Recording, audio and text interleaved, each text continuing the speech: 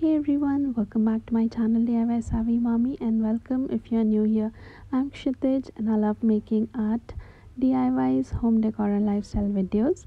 And today I'm revamping and upcycling an old frying pan with the decoupage technique in the French country Shabby Chic theme.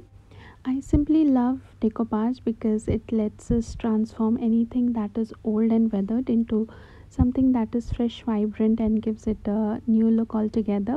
It is also great for things that have sentimental value and we find it difficult to part with them. Also, this video is part of Charity Craft Challenge hosted by What's Jamie Making and Connie's Creative Creations.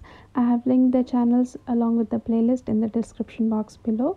There's also a Google form below in the description box where you can vote for your favorite project or charity, and the winner's charity gets a donation of $50.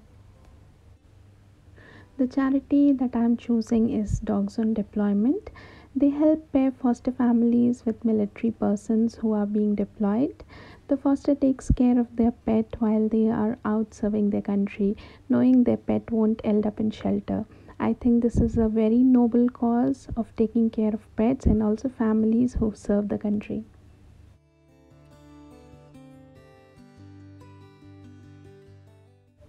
If you like my today's project, please vote for it in the form below, and also hit the like button and subscribe to my channel for more such videos. Starting with the project, I am upcycling an old pan today with the decoupage technique, and for that I took the pan, cleaned it nicely, and then I started with the first coat of acrylic paint in white color. This gives a nice and smooth finish to the pan so that we can start working on it.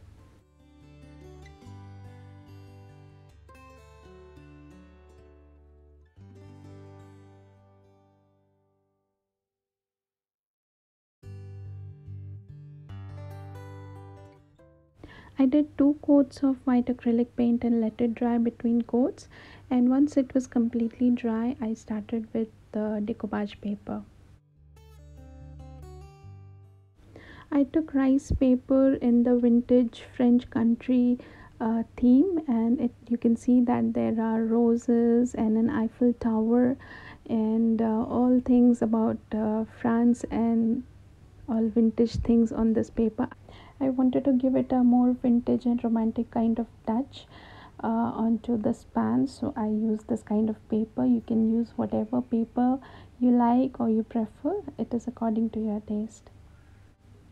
To tear the paper, I first wet it with a brush so that I can tear it off. We don't want to cut the paper because we want those uneven edges so that it gives a more natural look to the decoupage technique.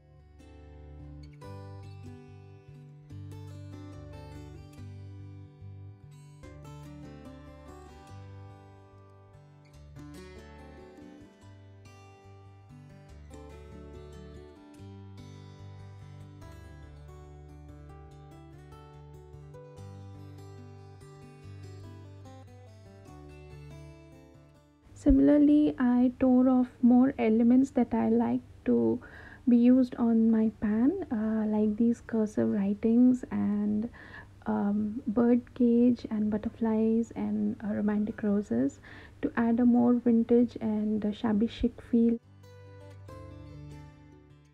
Next, I wanted to use this pan as my kitchen decor, so I wanted to add something related to kitchen on it.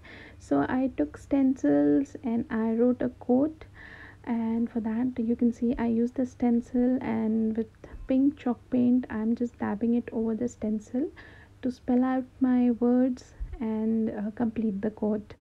You can also use paint markers instead of paint, and I think it gives a more polished and finished look.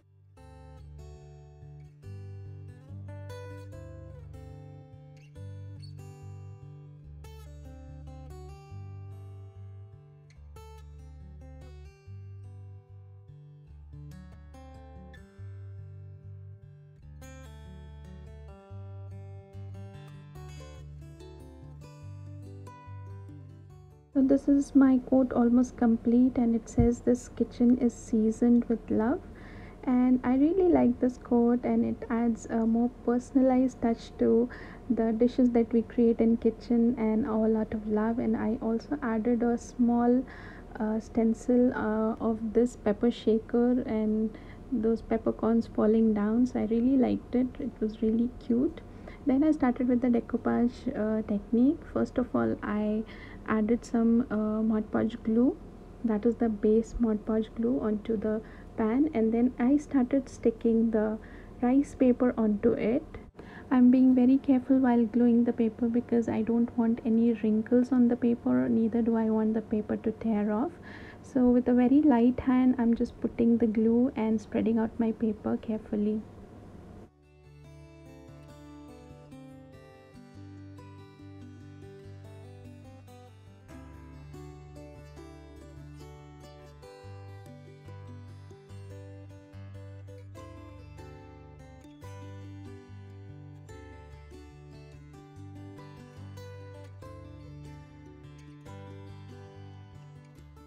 Similarly, I started adding the small elements that I cut out from rice paper and started gluing them onto the pan. You can choose what design you want. You can just choose one single design in the center and then color off the edges, or it's absolutely on you how you would want to decorate your pan or whatever you want to decoupage on. And I wanted to add little elements, so I just cut small pieces and I'm trying to glue it. This challenge is also about prints and pattern, where I need to use a lot of prints and some kind of pattern on my project. So I'm using these vintage and shabby chic prints all over the pan, and slowly one by one I'm adding those elements to each side to make a perfect design so that it blends very nicely with the overall scheme that I'm trying to create.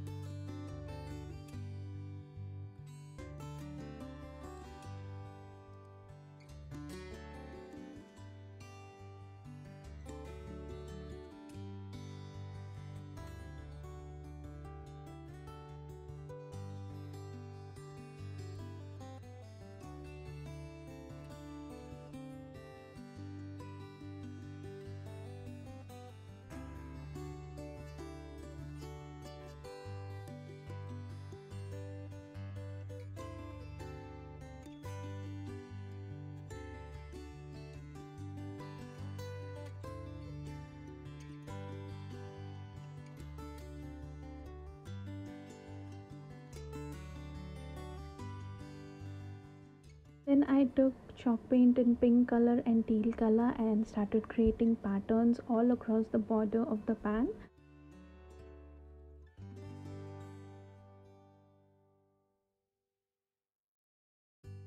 And then to blend the background with all the colors, I mixed brown, mustard and white acrylic paint to form this tea color, light tea color, so that I can fill up the background with this color so that it looks really blended.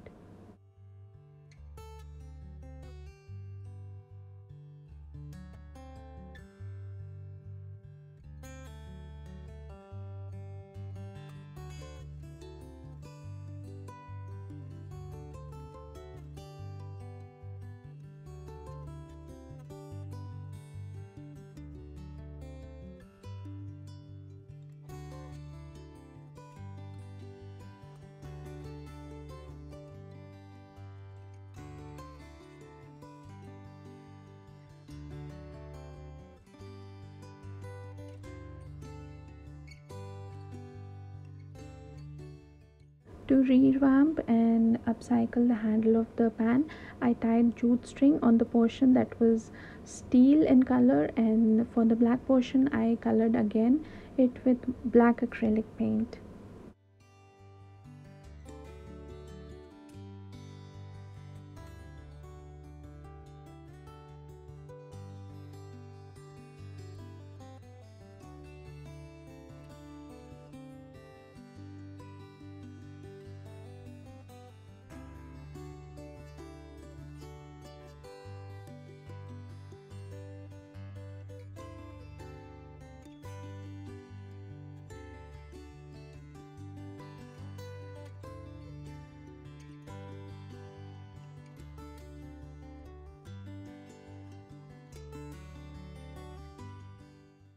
For the finishing touches, I added some more outlines to the elements that was slightly light in color so that it pops up more and also gets blended really nicely. So I just made outlines of um, the flowers and the butterflies and the letters that I wrote so that it looks more popped up and more colorful and more vibrant and doesn't get blended all together and looks the same as a background. This enables the picture to look a little more dimensional and doesn't make it look flat. So there are ups and downs and slight shadows that we are trying to create here, so it looks really dimensional and not flat.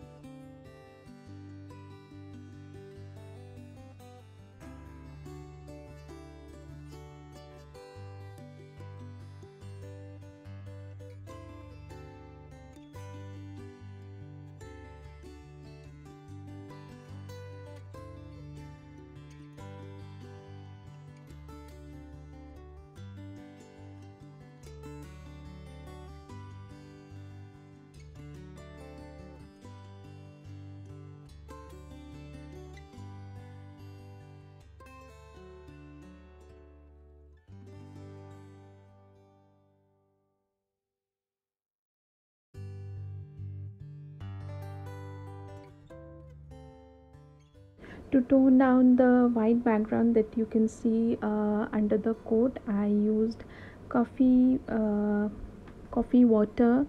That means a pinch of coffee mixed with some water, and this is a kind of stain that I used to do the background so that everything looks more blended, and the white was actually striking my eye a lot. So I think this is a better color, and it also adds the element of coffee to my vintage shabby chic theme. And this is how my project turned out. Let me know how you liked it, and if you really liked it, enjoyed my video, please vote for me and my charity in the description box below in the Google form. Hit the like button, subscribe to my channel, and I'll be back with some more fun videos very soon. Thanks a lot for watching. Take care. Goodbye.